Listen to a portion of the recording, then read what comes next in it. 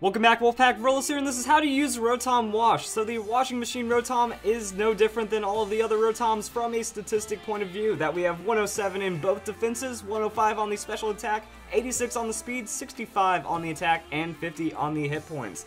I mean, Rotom is just such a good Pokemon with these stats. I cannot stress it enough. 107 on both defenses, even with the 50 hit points, while it might seem low, really balance each other out. That if you have used Rotom or you've gone up against a Rotom, just know this Pokemon's ignorant to damage. It just doesn't take much damage, and there are a lot of ways that it makes use of that. That it'll have leftovers, it'll have a citrus berry, God forbid it has a Chesto Resto if you can't deal with it. Just such a tanky Pokemon, and it also just has great stat distribution. Some Pokemon don't even have 90 or 100 in an offensive stat. Rotom just has 105 while being this tanky. So it puts out a moderate amount of damage while being super tanky, and with an 86 base speed, you don't even have to invest into its speed too much, and it's still going to outspeed a ton of tanky Pokemon. So that's where Rotom Wash really comes into play. It's just so sturdy as a Pokemon stat-wise, it's really good. Also, Wash Rotom, it is the most used Rotom because of that electric water typing. It's just even better from there that we have a grass weakness. That's it, that unless you can like remove abilities with Mold Breaker or suppress it in some way,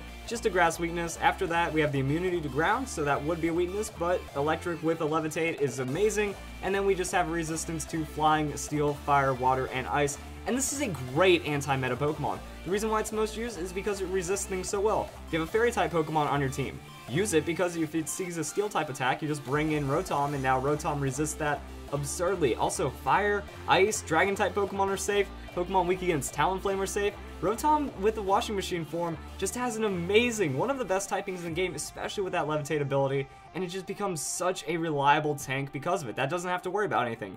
Grass, that's not that common. You have a Pokemon that resists grass on your team like Mega Venusaur, and then you're good to go. So hopping into Pokemon Showdown, we're going to see a couple of sets for Rotom. So my idea is that you can run it with a lot of bulk. This is actually supposed to be a Rocky Helmet.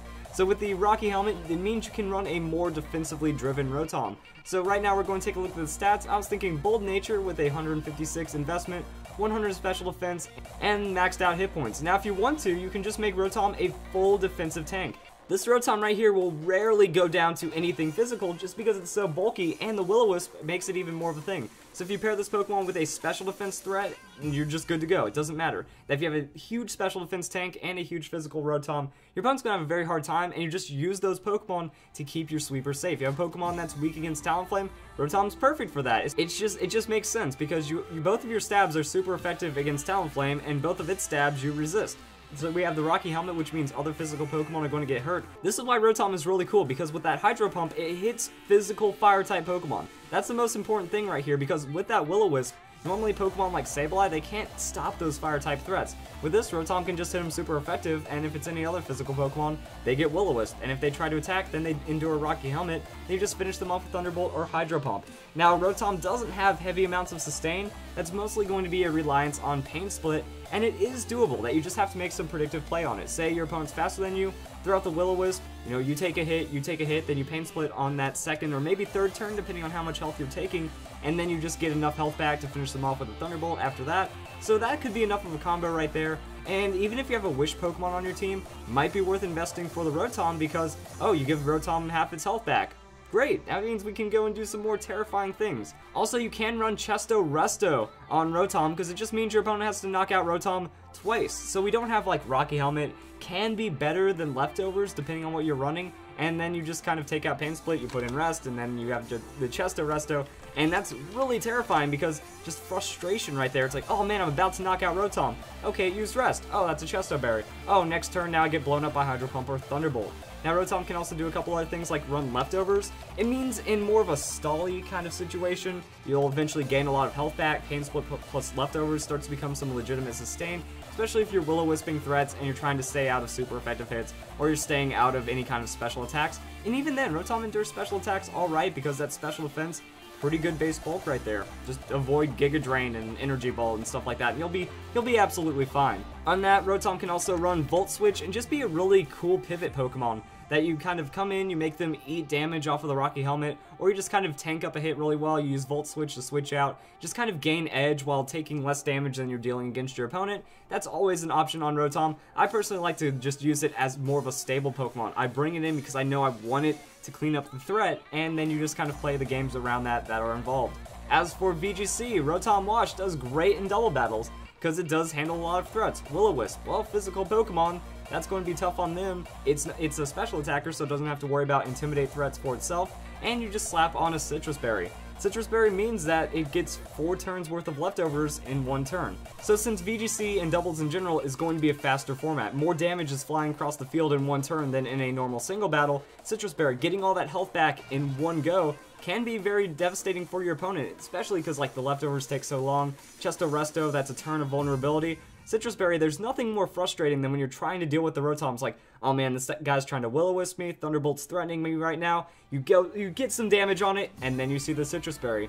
Then you realize, oh man, I don't get to 2-hit KO this Rotom. Now it's a 3-hit KO Rotom. Just watching it munch that berry, very, very frustrating, but that's why people run it, and it does give you a lot of really quick health, and then you run Protect. So you can do the Pain Split instead of Protect as long as you get like the right plays going on. Protect, very solid strategy in doubles, that there's a lot of play around that, so you can use Protect. You know, if Rotom Wash protects, doesn't take damage, has hits flying its way, you can gain advantage off of that. That's just doubles in general. Pain Split means if you were to survive that hit, you can still chip your opponent while getting health back. There's a lot of crazy interactions with Rotom. In doubles, you can run a full Modest Rotom, so 252, 252, or you can just kind of split the defenses however you need, depending on what your team is weak against or whatever you're looking for.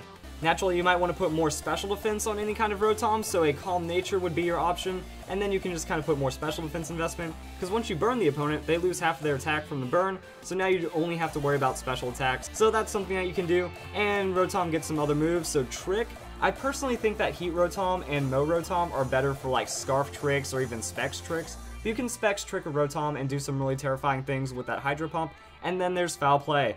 Foul Play means if you're going for a more bulky, just a more stally kind of Rotom, you could even run a Rotom like this and kind of take out Volt Switch and maybe put in Foul Play, that way you're just running off of Hydro Pump. Or if you want like full stall Rotom, you can even go with a Protect. You're getting health back from the leftovers, you're throwing out just the Foul Play so they're damaging themselves, burning them down with a Will-O-Wisp, and then you're running Pain Split for little bits of health here and there. So that could be something that really devastates an opponent, but again, it's however you feel like running the Rotom for what your team needs. That's what you use Rotom for.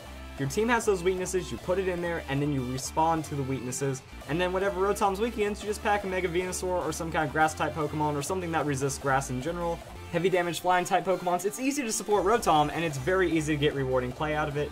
As for the super effective hits and matchups, Pokemon DB right here, Water Electric, it means, yeah, you don't do too well against Grass-type Pokemon, so just bring a Pokemon that stops Grass or resists it really well, and then you have normal effective and super effective hits. So Water Electric isn't the best offensively, I would say, in this situation, that if you play Rotom for that super tankiness, you're just going to use Wash Rotom, and it's going to be a very frustrating Pokemon to have to deal with, or a very solid Pokemon to use for yourself, and you've probably experienced the Rotom Wash by now because it's incredibly common, and it's just a good Pokemon because of it. So if you guys enjoyed this video, that's how you use Rotom Wash. We have the other forms coming up later this week, and I hope you all have a nice day. Thank you for watching.